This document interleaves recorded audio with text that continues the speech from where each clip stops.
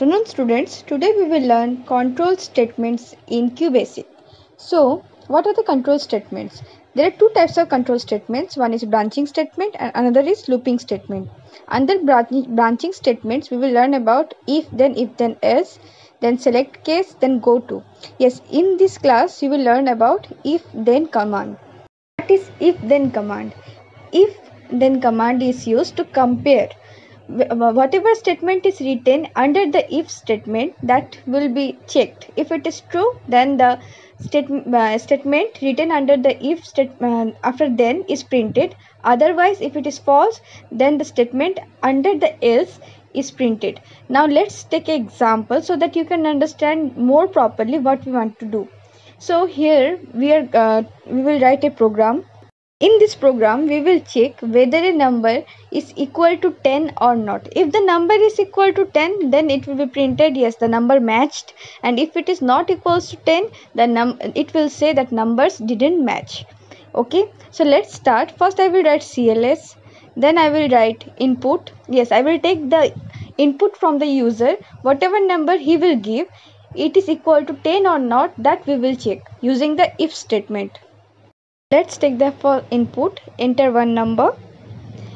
Here I will give colon so that you can understand properly, and one space. After that you will take the number.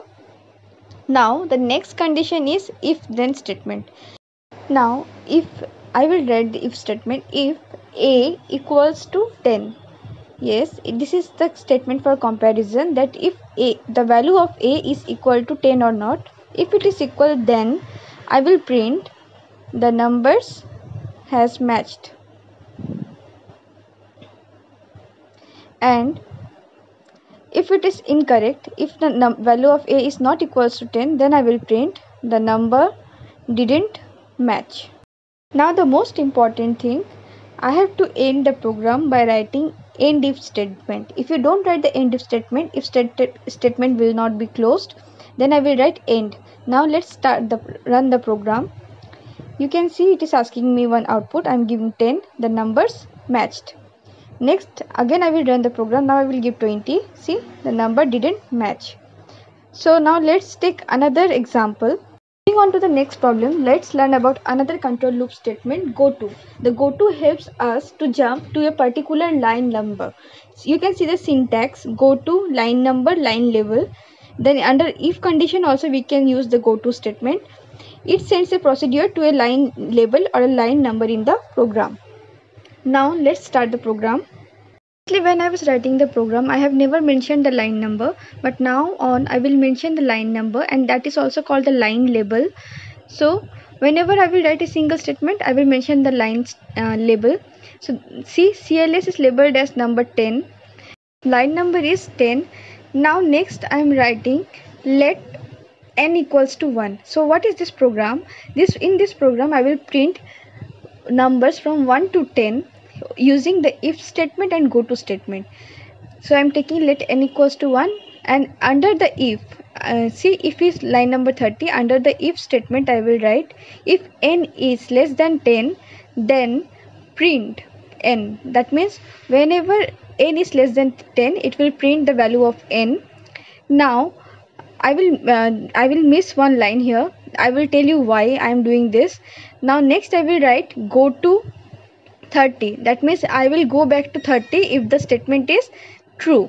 Okay, see, it is under the if statement, and if the condition is false, then it will go to else statement where it will say end of program. Now I will end if, then I will write end. See, everywhere I have mentioned the line number, so when I will run this program, it will give me input as 1 for infinite number of times, because I have missed one statement here, and why I have missed that I will tell you. You can see here what is happening. I am I have given the value of n is equal to 1. Now I am comparing n less than 10 or not. 1 is always less than 10, so every time it is true, and it is running infinite number of times. Now I will add a statement after the print n statement.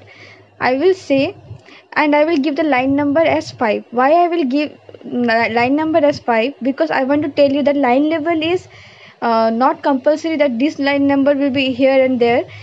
you can give the line numbers according to your choice that I want to show you. So I am writing here n equals to n plus 1. So that means the value of n will increase each and every time. Now see and the program step by step.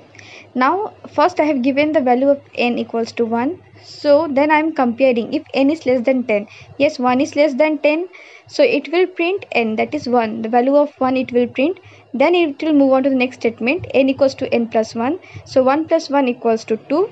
Then again it will move back and it will go to statement line 30. That is, after it is becoming 2, it will go to if statement and it will check again is if 2 is less than 10. Yes, it is less than 10.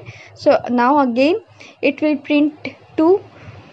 After it has print 2, again it will go to the next statements. Again it will be like n equals to n plus 1. So now the value of n is 2.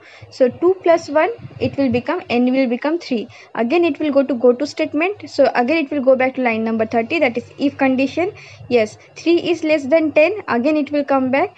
It will check print 3. Then it will again increase. So likewise it will go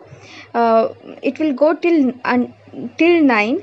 When it will become 9, so now the value of n is equals to 9. So again it will print 9. After that n equals to n plus 1. So n equals to 9 plus 1. So it will become 10.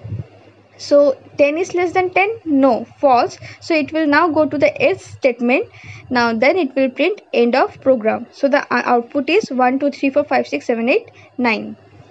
Now let's move on to the next question. Next we will see how we can use if else statements to check a string value. Whenever we are having a string value, how we can check that we will see now.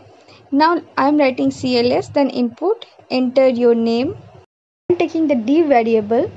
It is a string variable D dollar. So now I will check if D dollar equals to Radhe or not. Yes, I will check if whether the name is equal to Radhe or not. If it is equals to Radhe, then it will print he is a good boy, and else it will print study hard. I will end the end if statement with end if, then end. Now I will run the program. I am giving the input Radhe. He is a good boy is the output. Now I am giving something else. Say I am writing Ajay. So you see it is giving study hard. Now I will give input Radhe, but R as capital and the rest in small letter. See, then also it is giving me study hard. Why?